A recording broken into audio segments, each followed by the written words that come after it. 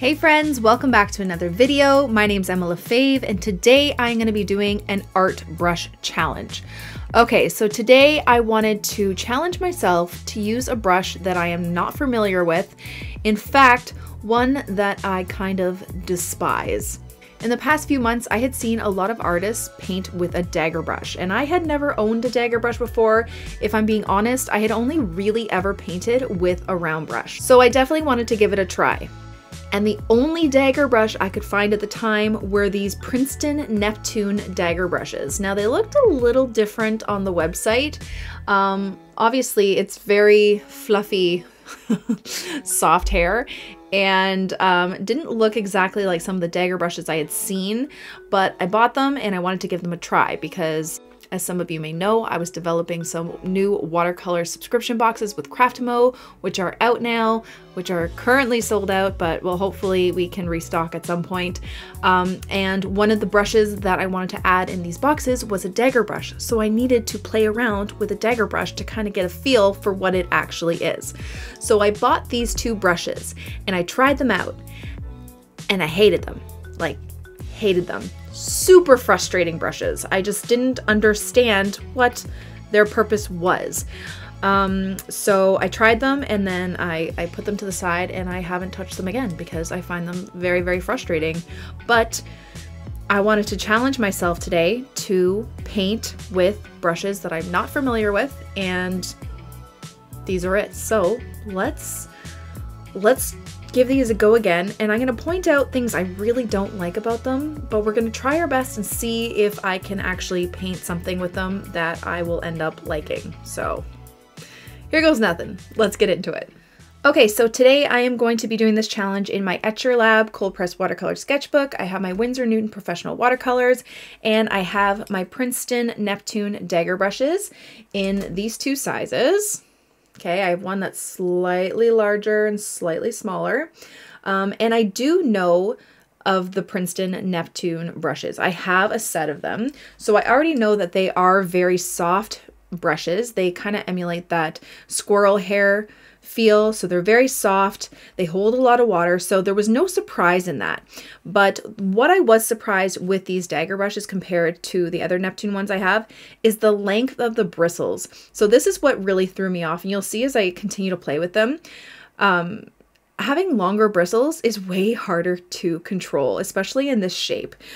So when I did order them and I saw that they were Neptune brushes, I thought, you know, I knew they were going to be soft, but I thought maybe they would have been a bit shorter. I didn't anticipate them being this long and difficult to work with. So I was surprised, but I have used these before and I do like them. But if you guys do know me, I do like a stiffer, snappier brush. All of my Craftimo ones are very stiff, snappy brushes, and especially for beginners, it is so much easier to control a stiffer brush. So using these ones feels quite out of control. So you'll see that when I start painting with it. But yeah, I'm just gonna play with this again because the first time I did, I was getting super frustrated, and I want to see if I can actually paint something with it. So let's begin. I am going to wet up this brush. And it's just super weird to use. Like, it's like painting with like a tip of your hair. It's really odd. It's super soft, very flexible. And like if you bend it, like it doesn't really snap back, right? It just kind of bends. It's really odd. So I'm just going to try, and you know, guys know I love painting flowers. So I'm going to paint some flowers and see what I can do with it. One other thing I noticed about using this brush is that it's really hard to pick up paint because there's not enough stiffness to really get in there.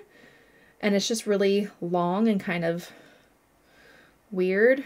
And it holds so much brush, I just keep flicking the water everywhere. So, and like even when I take it out of the paint, it's not really holding its shape all that much. So I'm just gonna try holding it kind of like how I would do a dagger brush now. I'm trying to move that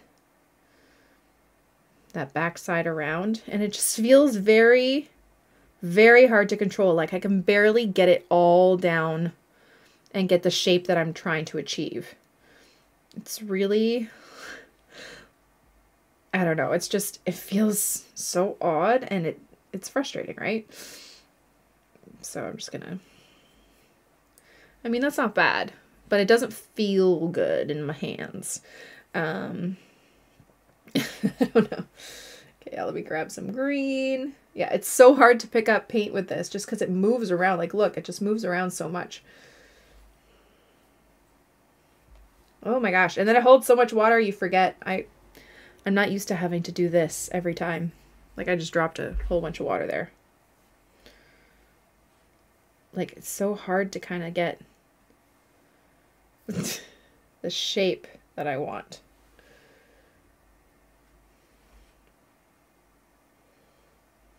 Oops. It's weird. I mean, you can get some really nice little lines with it. That's kind of cool. I gotta mop this up because that is way too wet. This just holds so much water and it's just so flexible. It's odd. I'm just gonna try and soak that up a bit. Okay, that's not too bad. I can see this being really good for like loose paintings, I guess.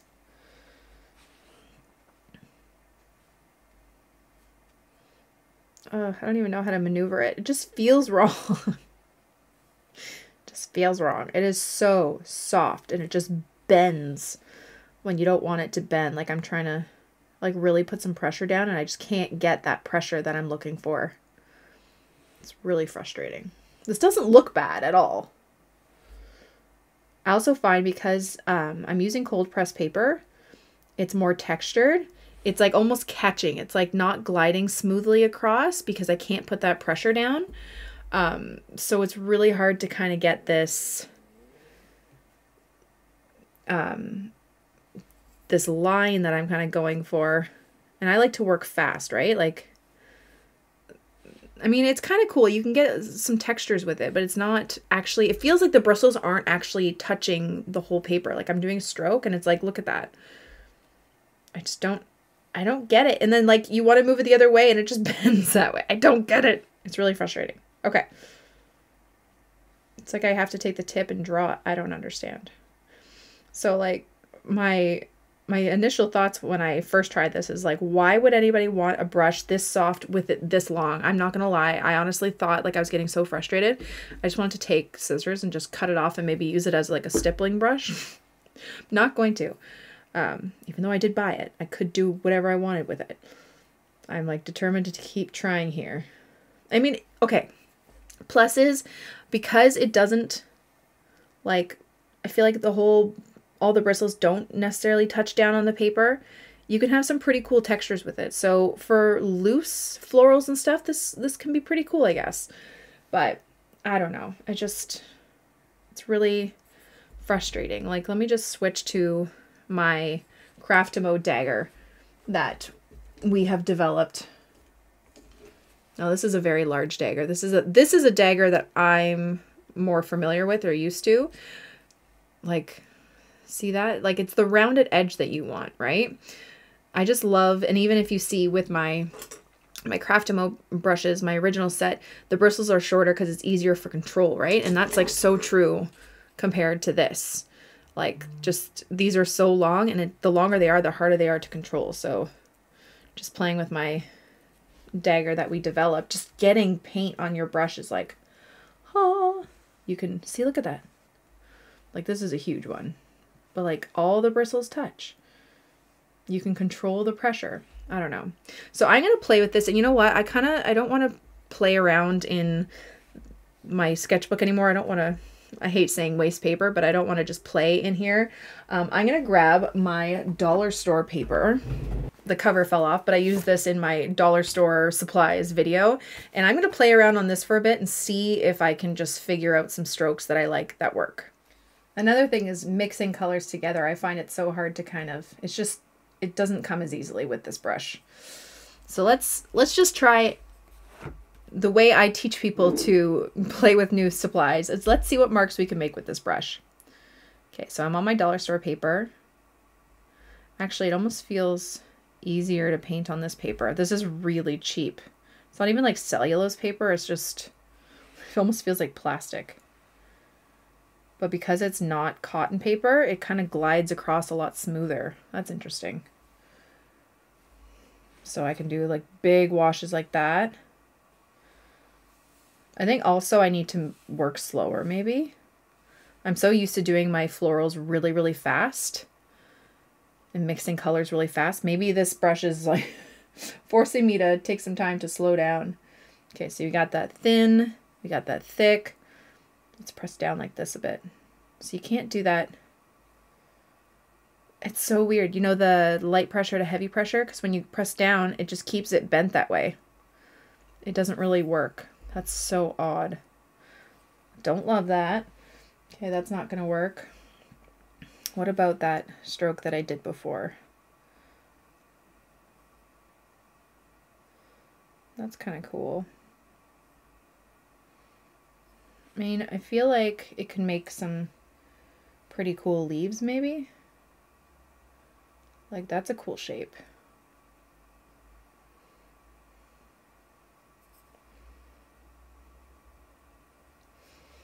And because it's so long, it's kind of nice to turn. Interesting. So I'm learning that I think I need to go a little slower, take some time, which is something I don't typically do. I like to paint really fast. If I just press. Nope. This is such a weird brush. I mean, you can get some pretty cool leaf shapes. Like that almost feels like it's therapy. You know what I mean? Like it's just like a nice glide. But also this paper, like I said, is very smooth. Like there's a grain to it, but it's I can't explain what this feels like. It doesn't even feel like cellulose paper. It feels like plastic. It's weird. But because it's so, I want to say slippery, it's kind of nice to kind of glide across on with this brush. While I felt like on my cotton paper, it was just kind of catching on the texture. And create some little rectangles. Ooh, that's cool. That works. Let's mix it with a little bit of pink in here.